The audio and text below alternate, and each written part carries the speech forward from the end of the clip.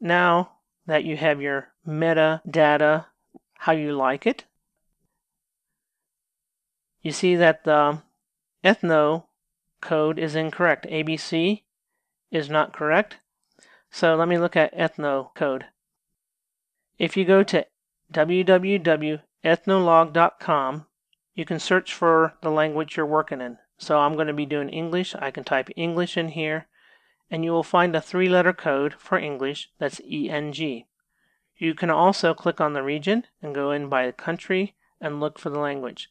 For minority languages, it's a little bit harder to find the language code, but most likely there's a language code. Using the language code will help other people know what language it is. If the language is put on a player and there's multiple languages on there, it will sort all those together because the language is first, then the sequence, and then the chapters come after that.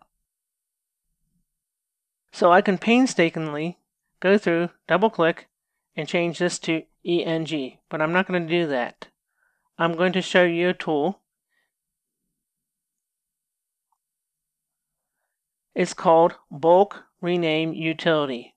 Just search for that on the internet and you can download it. It's free. So you go into the OS, the user, your username. I have mine on the desktop. I go into my script here, and then I go into my templates, and here's the name of the files with the ABC, and this will be the new name over here. There's lots of features that you can do, you can play with, but for our purpose, we're going to click on here and go Control A to select all the files in there. So it selected all 1,258 of them. And I'm going to do a replace with. So I want to replace ABC.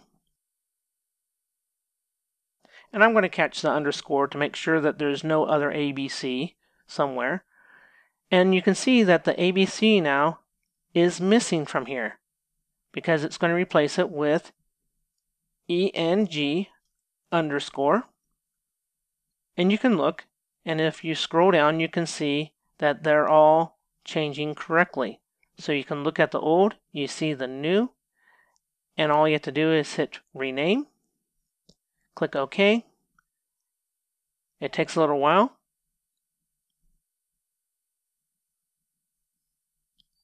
Okay, now that it processed all those files, you can see that it changed it to ENG in here, and everything is named up correctly how I like it.